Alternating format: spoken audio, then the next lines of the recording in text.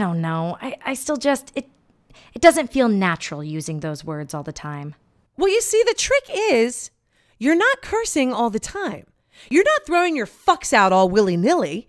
You do that and the words lose all their meaning. It's like a stew. If you use too much salt and pepper, when you taste it, you're not going to like it.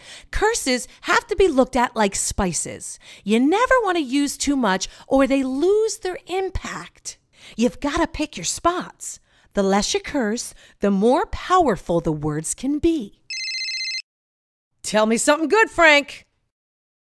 Well, then you tell those little fucking bitchy cunts that if they don't get their fucking shit together, I will personally bitch slap each one of those pussies up and down fucking Wall Street. If this fucking deal goes fucking fuckity fuck shit, I will happily knuckle fuck every last one of those pussy ass bitches. Rings on. And you know my rings, Frank. You fucking hear me? You fucking hear me through those little twat ears? Good. Now get it done, you fuck. You bitch. You little bitchy fuck bitch. So like I was saying, the key is moderation.